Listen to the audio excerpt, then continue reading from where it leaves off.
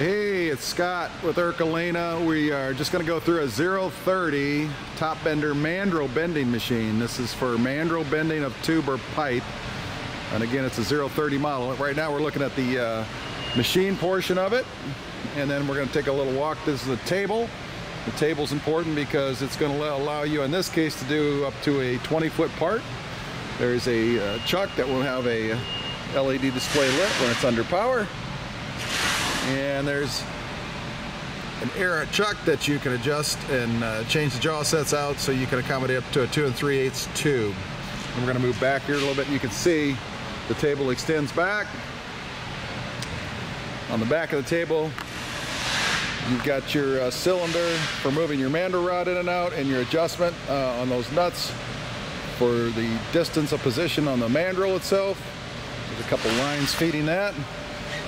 This machine has a very simple hydraulic system, about a 5-gallon reservoir. And what's the hydraulics for? It's for that cylinder on the back for the mandrel rod, and it's also for the clamping pressure I'm going to talk about here in a minute. This here again is the back side. This is when you have an extension on the table, you'll have this situation, and you'll have to, when it arrives, you'll have to go ahead and reattach these two lines here. They're hydraulic lines, then they go again to the table extension on the back. So you can see kind of what's going on there. And then I'll show you, there's a main on for the power. We pre-wire that per the customer request. That can be 208 to 480, 3-phase. And then there's a real quick glimpse at the hydraulics and the reservoir underneath the table. Very simple. That's something the customer would also have to fill. Very simple to do. Storage for some extra tooling there, kind of nice. This is your main contact block for all your hydraulic connections. Very easy to do. Again, the machine itself is going to ship separate.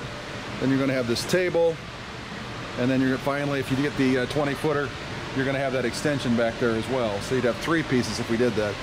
But at the end of the day, the hoses would be on the machine. You would make these quick connections with the in and out hydraulics. Very simple to snap on by hand. And then we're going to look at the top of the machine here. This is the back side.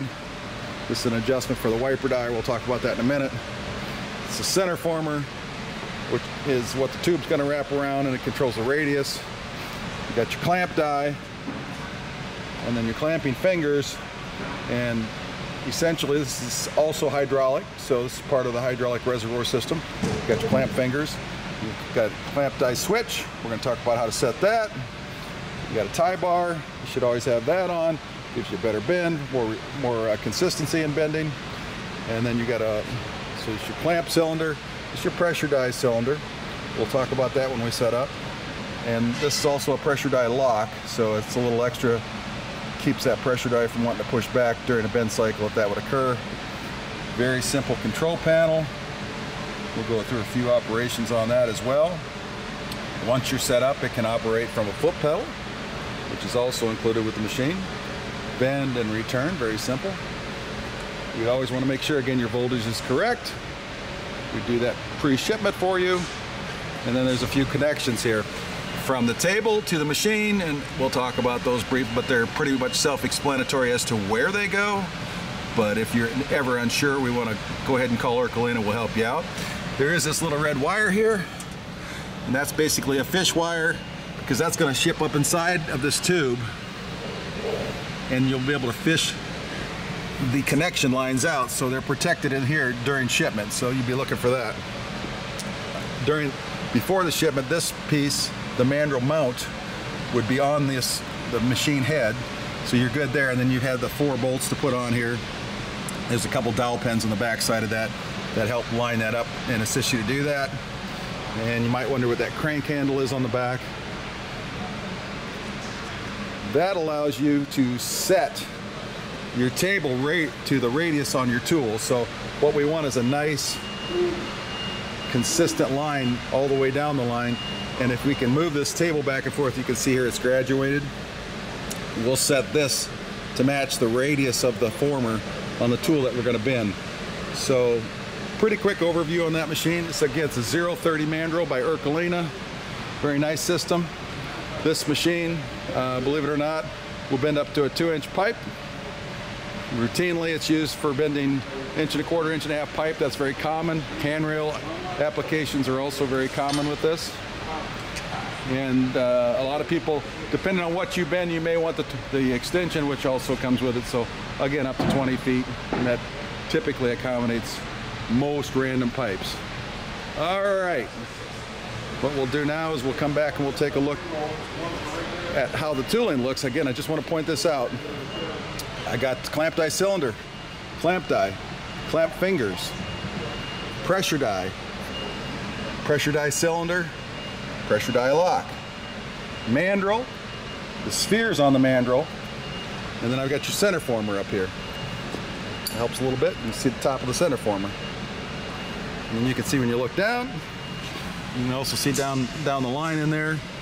You can get a good look at that wiper. You can see the wiper lines up to a tangent point. It flows even with the pressure die. And the former, it's lined up with the radius of the former. Very smooth, so it's a good continuous surface for the tube inside as you bend. So the wiper die has to be set correctly, which is again why you have that wiper die adjustment. The wiper die radius always matches the radius of the former, so always want to make sure you have the right tool.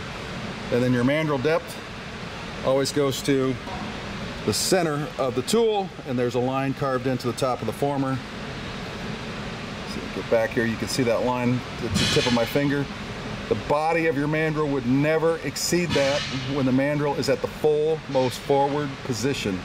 Hugely critical. So we always want to set our mandrel forward, and we never want to set the front end of the body past this tangent. And that'll keep you in good shape and keep you out of trouble. So we'll go ahead, now that we've talked about the tool, we see the tools on there, we'll go ahead and maybe take those tools off and put them on real quick just to kind of show you how they go back on. I hope that helps. Happy bending.